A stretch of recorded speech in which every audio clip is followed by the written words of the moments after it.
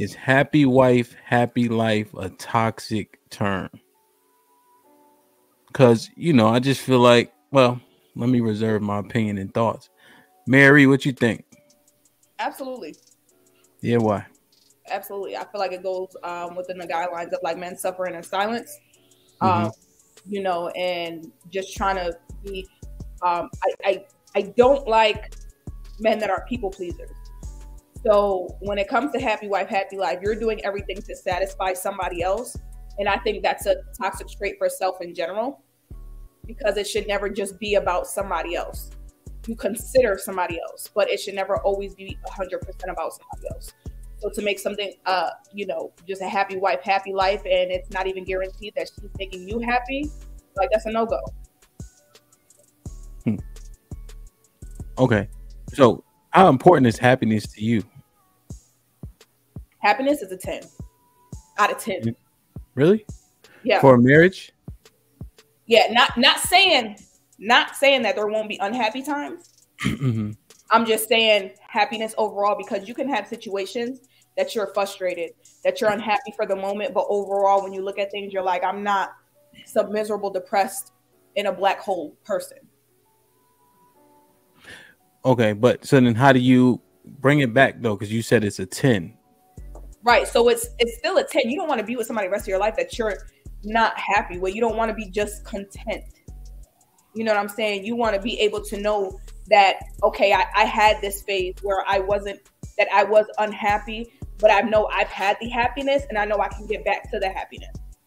So but my question was, how important is it? You're saying it's a 10? Yes, because that's always going to be the goal. But what about, because it can be so fluid and fleeting? How do you, but if it's so important as a 10, isn't that maybe a recipe for a potential fallout or disaster? Not necessarily, if you look at it always being the goal. Not necessarily saying that you have it. Like people want to be successful with, wealthy amounts of money. That's a 10. You know what I'm saying? Because you want to be wealthy.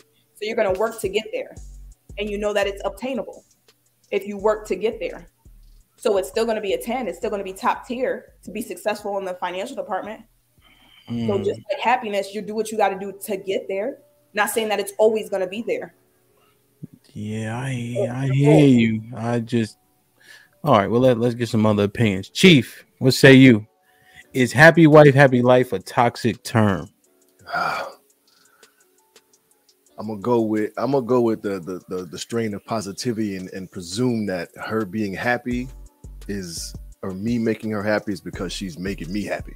So therefore there's like an intrinsic motivation for me to do the right thing to keep her happy. So she's doing her part and I'm doing mine. So no, happy wife, happy life is not a toxic term because she's doing what she's supposed to do to keep me happy. So you're saying as long as you're happy, it's not toxic. That sounds kind of toxic. I'm saying as long as we both putting in the effort to keep each other happy. So as long as y'all both toxic. I mean, how is it toxic to make your partner happy? As long as I better be happy, and then I'll keep her happy. Better be, but obviously we going as a man, you're supposed to protect and provide, so you can provide some things, but she's got to be doing her part too. I don't think protect and provide have anything to do with happiness at all. You're providing the necessities to keep her happy. No. No. Like you protect because that's intrinsic for a man, and you provide because that's also intrinsic. I don't think we do it to make her happy. We do it because it's duty, right? But do those things not make her happy though? And I mean, have you seen the divorce rate? I have. Niggas still be paying the bills, and she still get up out of there. I mean, it's obviously it goes beyond just the duties, but still providing can be provisions of many different things. Like what? Dick, no. All of the above. Dates, all of the above, man. Dates, conversation, communication, all that is a part of provision, no? Depends on what your standard is. No, those aren't part of provision. I guess your standards are slightly different than mine then. Man, I think Chief and Mary ain't giving me that good of answers. Okay. Why is it not a good answer? Because it's not what you want to hear. Mute. Like love. Is happy wife, happy life a toxic term? Yes, I do. I believe it's toxic. I just think happiness is a frivolous feeling.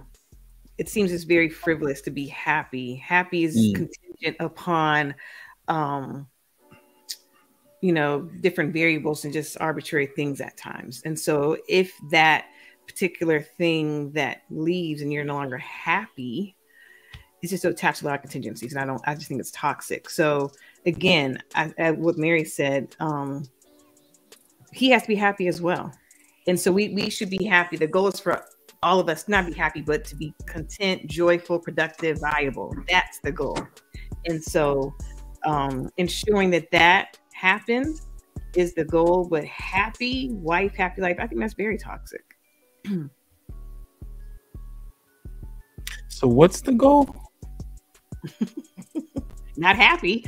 I mean, as I said, happy is very frivolous. So, being content, being viable, being productive, a partnership, a union that is producing. What? What? My finger slipped. You said partner, something like that. Some weird like partner. Some shit. Union, productive union, and all that. That's the goal. Not happy, because happy is attached to too many things that could be fleeting. So I question directly. Yes, it's toxic. Okay. Bub, what say you?